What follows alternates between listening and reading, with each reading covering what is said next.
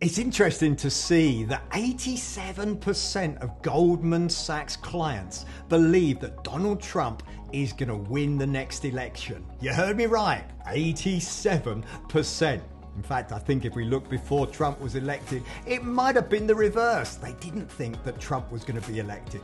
This time they do. Why is it? How does it affect the market? Well, the reason they do is the economy has produced reasonable growth. So they believe that that will continue and people will ultimately vote for an economy that's growing.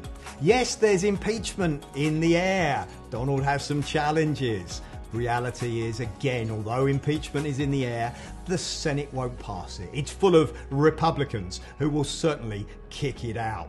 Donald to be re-elected, we watch with interest. Investors that actually like Donald, because if you actually look at the Democratic choice, they're talking about higher taxes. So that wouldn't be good for business. So guess what?